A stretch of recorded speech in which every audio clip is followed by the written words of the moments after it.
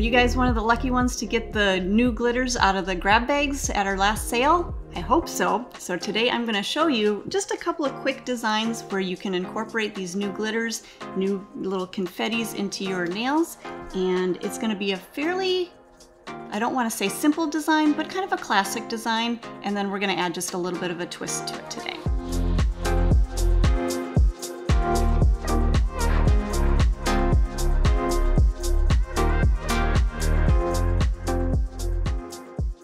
So let's get started. I'm just going to go through and start prepping the nails just like we always would. Push back your cuticles. Always make sure that you get those cuticles pushed back. Okay, I'm just going to prep 2 nails for you today, and then I'll show you the final design at the end. All right, so I'm going to turn my electric file on to about 4,000 to 5,000 RPMs. I'm using our medium arbor band right up around that cuticle area, and then just kind of at a diagonal across the rest of the nail, just lightly to remove the shine. Same thing on our next nail, around that cuticle, and then diagonal through the rest of the nail. Okay? Your prep shouldn't really take a whole long time, but you just want to make sure that you're doing a thorough job. We're going to come back in, dust off all of that dust from the nail, make sure that nail is nice and clean, and then I'm going to use a little bit of our swipe on my manicure brush. I'm going to pump a little bit of that on there. Get that nail cleaned off really well. Give that nail a nice pH balanced surface so that our product is going to adhere. Make sure all that dust is off of there. Any lint that might be on there, make sure to take that off. Okay, so we have our cuticles pushed back. We've got our shine removed. We've taken our swipe and cleansed the nail. Next thing we're always going to use is our protein bond. Protein bond, again, is going to work like a double-sided tape, so it's going to stick down to that natural nail, but then it's going to leave that sticky surface for the product to adhere to. Bring that all the way up to our cuticle area as close as you can get without touching.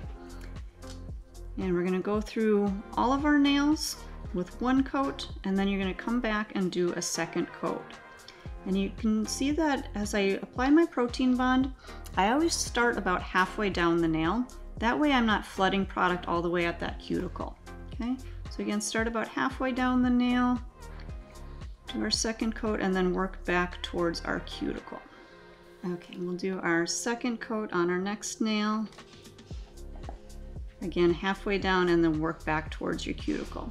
Now, even though our protein bond isn't a primer, it doesn't have that methacrylic acid to it, you still want to make sure that you're not getting that product on the skin. Any product you get on the skin can start to cause irritation or contact dermatitis, so you always want to be careful no matter what product it is. Okay? All right, let's go ahead and put our form on. Just like always, I like to take out that little center tab, put that on the back, and then pinch my 2 little silver tabs together nice and evenly. I'm going to do kind of a longer coffin shaped nail, so I'm going to come in and pinch the end of my form a little bit tighter, and then I'm going to open up that perforation at the top. We'll go ahead and get our form up underneath that nail. Make sure that form is coming nice and straight out so that it's in line with the finger. Now this is actually something that I want to stop for just a second and just kind of show you. When you put your form on, if you were to take your file and line that file up from all through the 3 knuckles and then through the form, your form should be straight in line, okay?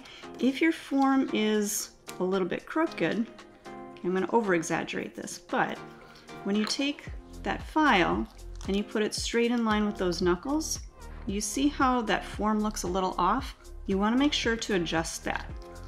So just take a second, readjust your form, and then that should be perfectly straight in line.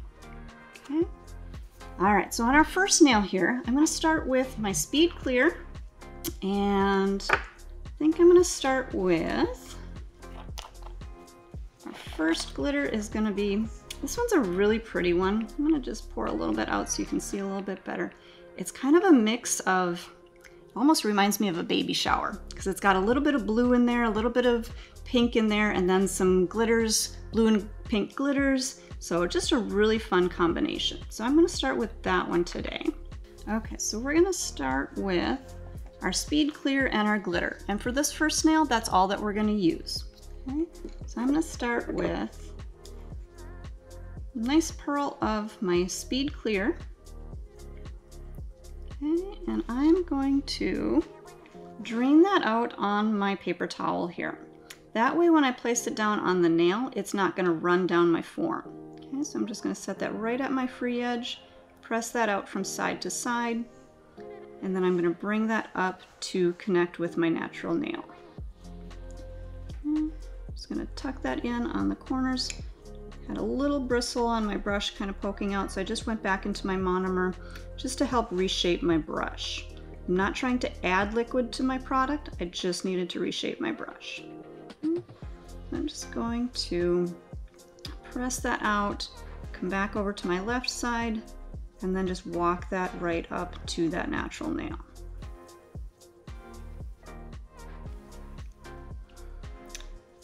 Alright, and now because we're going to do a little more of a coffin shape, I'm going to start to taper in my sides a little bit more.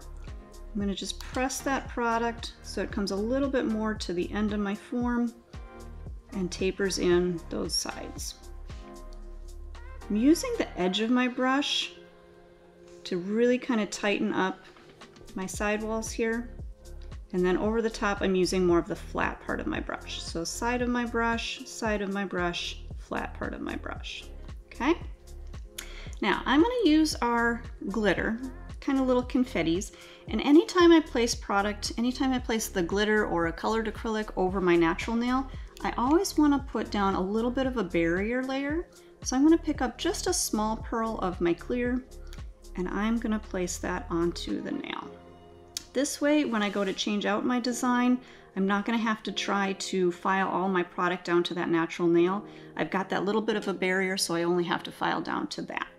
Okay, so one of my favorite tricks is to pick up just a small pearl of my Speed Clear, touch that into my glitter, because our glitter doesn't have any acrylic into it. So I'm just going to kind of roll that off my brush, and then I'm just going to mix that right on the nail. This way I'm not going to have to mix a whole container for just this one nail. So if you're doing designs where you're doing a lot of different things in your full set, you might not need to mix a whole container of your glitter. If you're doing a variety of colors, you don't want to. So this is a really quick and easy trick to help you speed up your process a little bit and not have too many jars of glitter on your wall. Okay, I'm going to add just a little bit more.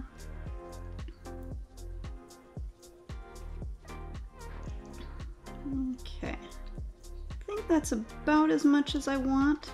My form slipped just a little bit there. I'm going to readjust that. Now I'm going to start to kind of blend out the edge of that glitter. So it's not just a straight solid edge, just kind of fades out a little bit. Fades right into that clear extension. Now there's a couple of spots that my product is still wet, but I still want a little bit more glitter there, so I'm just going to touch my brush into my glitter and then just set it right into that wet acrylic. Okay, so we've got our glitter fade on there. Gonna come back in and we're gonna overlay that whole design. So when you're doing any kind of glitters, colored acrylics, dimensional nails of any kind, you really wanna make sure that you're capping that whole nail so that when you do your filing, you're not gonna file off your design. Okay, so I'm gonna pick up a nice large pearl. I'm gonna set that right down at my cuticle area. Do you see how I'm angling the finger downward? I wanna make sure that the gravity is working with me instead of against me. So I want to make sure that that product is going to run straight down the nail rather than down into the sidewalls or back into the cuticle. So as I have that nail pointed straight down, my product is flowing down the extension. I'm going to lift back up, and then I'm just going to blend out that edge. Now I'm going to fill in from the free edge back up to that arch. So we're going to pick up another pearl. And this one, I'm going to drain out just a little bit of my liquid because I don't want it too runny. I'm going to turn my brush around, drop that pearl down, and blend back up into my arch. This way, I'm still creating that arch and getting the thickness that I need. I wipe out my brush, and then I'm going to start to blend that forward. just enough to, again, cap that glitter, and then right out to my free edge, nice and thin at the free edge.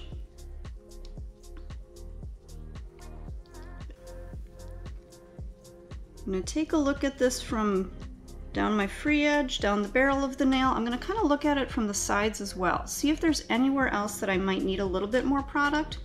I think I'm going to add just one more small pearl right at that free edge. Same kind of technique. Turn my brush around and blend back up to the arch. This way it's going to fill in that low spot, but it's going to help to keep that arch. All right, so I think our nail there is good. I'm going to show you the second nail. So with our second nail, I'm going to take our other glitter. So this one, this is kind of an orangey, peachy, just a really pretty, kind of a citrusy kind of a look to it. A little bit of a kind of a gold glitter in there, maybe a little yellow glitter in there. So just a really fun kind of a spring kind of a mix. Okay. So for this one, instead of just doing a clear extension, I'm going to use two of our liquid art colors. So I'm going to show you how to mix those. So with your liquid art, what liquid art is, it's basically just colored monomer. Okay, it's not food coloring, it's not anything like that, it's just colored monomer. So what I'm going to do is I'm going to put a little bit of our clear monomer into a different dampen dish. And then I'm going to take our liquid art. So I'm going to do an orange to kind of go with our glitter here. So I'm going to mix a little bit of our red and yellow together. And the red is very pigmented, so I'm going to use just a tiny little bit of the red. So, and actually I'm even going to squeeze out what's in the dropper because I don't want a whole lot. So I'm just going to touch a little bit of that into my dampen dish. Okay. These have so much pigment to them. All right, I'm going to come in with my yellow. Okay. So yellow and red are going to give you orange. Now I want a little bit more yellow than the red because the red again is very highly pigmented. So I'm going to do maybe about 10 or so, 11, 12 or so drops of our yellow. Okay. Now when I use the liquid art, I always want to make sure that I put the cap back on rather than leaving it stored with the eyedropper in it. The eyedropper will actually allow the liquid art to evaporate, so make sure that you keep the cap on so that it doesn't evaporate. Okay. Another trick when you're using liquid art, so this brush is what I was using for my clear. I always have a separate brush that I use with my liquid art, and I don't know if you can see it or not, but I have a little bit of a discoloration on the top that I've used to kind of stain that brush so that I know that that brush is what I use for my liquid art. Okay. So that way when you go to do your clear, you're not going to get your liquid art into that. Okay, so have a separate brush for your liquid art. Okay. So now when we pick up our clear, that's going to give us a little bit of an orange tint. Okay. I think I want to add just a little bit more red to that. Just maybe one more drop. That's kind of the fun thing when you start to use liquid art and a lot of our different art supplies. It's really about customizing to make it what you want it. Okay, so let me grab my brush, mix that up a little bit more. I'll check that out. Okay, that looks much more what I'm going for. So I think that one's going to look really good with our glitters here. All right. So let me give myself a nice clean spot to wipe my brush on. Okay, so I don't mix up my brushes. This is my liquid art brush. I'm going to leave that one out. My clean brush that I use with my speed clear, I'm actually going to just leave that in my other liquid. Okay, so let's get our form on here. Just like we did before, put that little tab on the back, pinch my two sides together, open up that form, and we'll get that right under that nail nice and straight. Okay.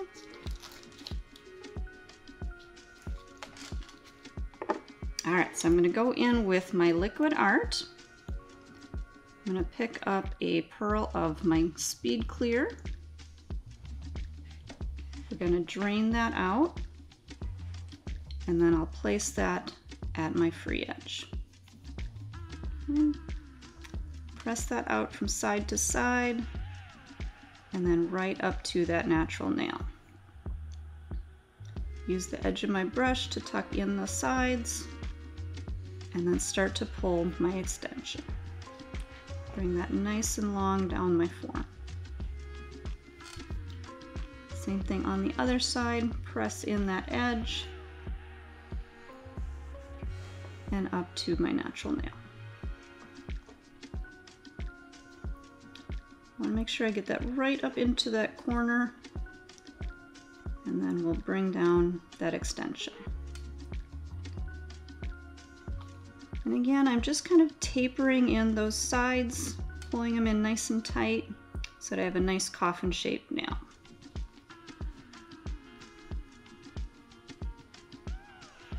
All right, now a lot of times I go through and before I even do my glitter, I check my free edge just to make sure, is it thick enough? Because when you go to do your filing, if you may end up filing your liquid art a little too thin, you're gonna see areas that are darker than others and some that are lighter than others. If your area is too thin, it's gonna be lighter. So I wanna make sure that I have even product through that extension, through that free edge.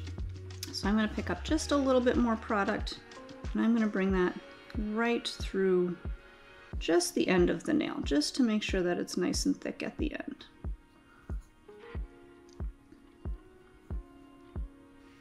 Okay, now I'm done with my liquid art. I'm going to switch back over to my clean brush, and before I put my glitter on, I'm going to come in with that little thin layer of clear just to protect that natural nail. And again, it does not have to be thick. You actually don't want it to be very thick because you still want to build up structure over the surface of it. So just that thin layer of clear.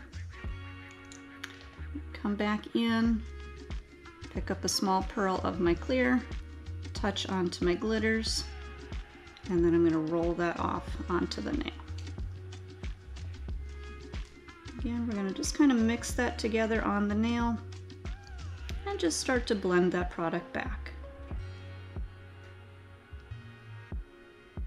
Okay, I think I need a little bit more, just in a couple of spots here, and then I'm going to start to blend that forward. Pick up just a couple more spots of glitter. Again, at this point, I'm not adding more acrylic. I'm just touching my brush to the glitter and setting it down into the wet acrylic. And I think that is about where we want it. So I'm going to go back in, just like we did on our first nail, pick up a large pearl of my clear, and we're going to overlay that nail again. And you can see I'm angling the finger downward, pressing out my cuticle area, and let that product flow down the length of the nail.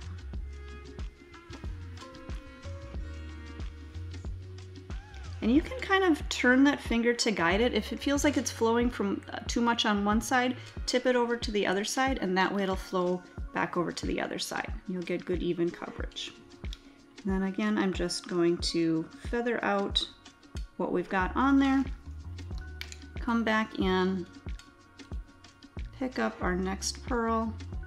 I'm going to drain that out just slightly, turn my brush around, blend back up into that arch,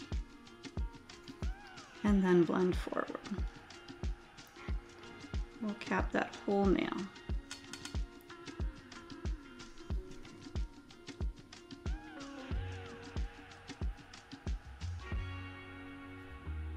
And as I'm blending out my product here, again, I'm still looking to make sure, do I have any high spots, low spots, anywhere I think I might need to add more product. And if I do, you can go ahead and just add a small pearl wherever you need it. I'm going to put just a little bit more right there on the edge, again blending back up into that arch. And as I'm working, I'm looking straight down the barrel of that nail just to make sure that I have enough product so that my free edge isn't too thin and that my arch is right where I need it to be. So once we have our product on there, go ahead and let them set. I'm going to let these two set. I'm going to finish up my next couple of nails and then I'll show you how to complete the design. All right, so you guys, I went ahead and finished up the set, but I do want to tell you a little bit about what I did. So these were the first two that we did. On the accent finger here, I just sculpted that out with Speed Clear, and we're going to do a glitter press over the top of that. And then on our last nail, I did the blue liquid art. So I mixed up a little bit of the blue and then did our third glitter over that, just the same as I did the first two. So we have the blue liquid art, the red and the yellow liquid art for kind of that orange, and then the clear on this one. So now what I'm going to do to kind of tie all of this together, I'm going to take all three of our new glitters and one of our mixing jars, and we're going to mix a little bit of all three of these together. So I'm going to start with, this is our light blue, this is the first one that we did. And we'll take our second one. Oops. Take our second one, that was the orange. We'll mix some of that in. And then our third one, our last color there. So let's give that a good mix. If you prefer, you can put the cap back on and shake it up, whichever way works for you. Okay. So let's set these off to the side. Now here's another use for your conversion base and top coat, or you could use just the regular manicure base and top coat. I'm going to use the conversion for today. I just like the thickness of this one. All right, so I'm going to start with our protein bond. That way when we do our conversion base coat, it's going to have a really nice bond to our nail and we're not going to have to worry about it chipping off. Okay, so one coat of that. And then again, we're going to come in with our conversion base coat. So a nice, healthy amount, good amount on our brush. We're going to brush that from cuticle to free edge. Make sure you get all the way to your edges, as close as you can get to your cuticle as you can without touching that cuticle. Again, you want to make sure you never get that product on the skin. Okay, all the way through. And because our confettis, they're just kind of micro confettis that are in our mix, we want to make sure that we're getting a good amount on there. I'm going to take my mixture here and I'm just going to sprinkle that over the nail. And turn the nail on the sides, make sure that you get all of that coated. And if you have any little bits poking up, just tap those down really quick. We don't want to put a lot of pressure on this because that gel underneath is still tacky. And then tap off the excess and we'll go into our light for a quick 30-second freeze.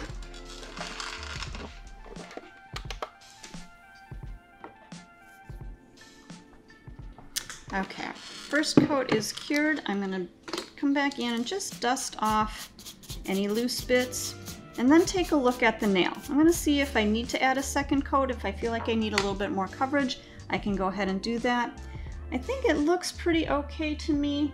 I am going to just take a buffer just right around my edges here to make sure any of those little bits of glitter or confetti aren't poking out. And just right up around that cuticle area, just to make sure. Dust that off one more time. Again, I'm kind of checking it from the sides just to see if I see anything that's really poking up. And then we'll either do 2 coats of your top coat, or if you want to do another coat of your base coat, you can do a coat of the base coat. I actually like to use the base coat because I feel like it has a little bit more thickness to it.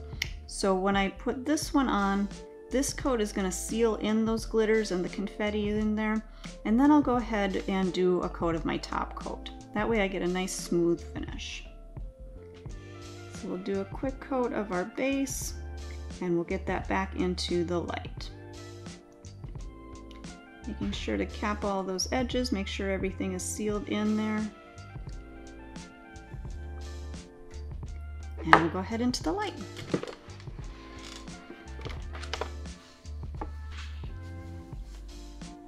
Okay, so we've got our coat on there to seal. Now we're going to use our top coat, our conversion top coat, and this is going to give us that nice high shine.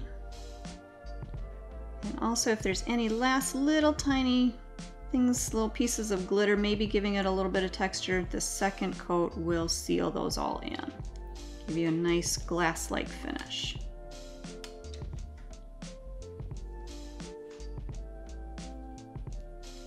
And then we'll cure this for a full minute, and then we'll use our Manicure Cleanse to take off that tacky layer, and we'll be all set to go. Okay, so the nail is cured all the way through. We're going to come in with our Manicure Cleanse. We're going to remove that tacky layer. Now at this point, I can kind of see that my free edge is just a little bit uneven because of that coat of top coat. So I'm just going to come in and just straighten that out just slightly. Make sure everything is nice and straight. Now, as I'm filing these edges, I'm not going to worry. It's not going to break the seal or anything. You're still going to have the same adhesion. I'm just going to take care of those sharp edges. You can even come in with our 180 buffer just to make sure everything is smooth and even. Dust those off real quick.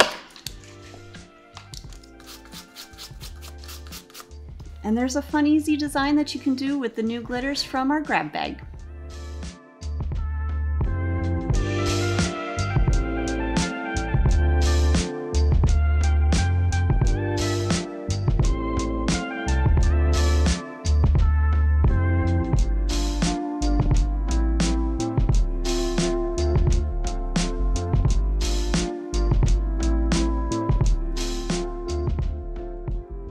Thank you so much for watching our nail videos. To watch more, head right over here. And to subscribe to our channel, click right over here.